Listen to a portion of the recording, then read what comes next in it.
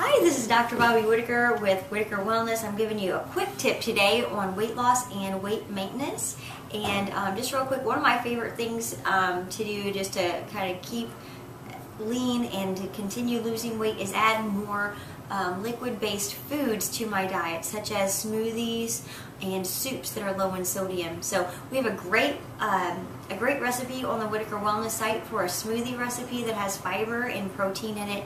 And also there's a great Thai soup recipe on the Whitacre Wellness site that also has coconut milk, and which is really good for your immune system, and it also is low in sodium, I believe, and has fiber and protein for you. So try that out. I hope that really helps you out, and we will be talking to you soon. Have a great day and good luck with your weight loss.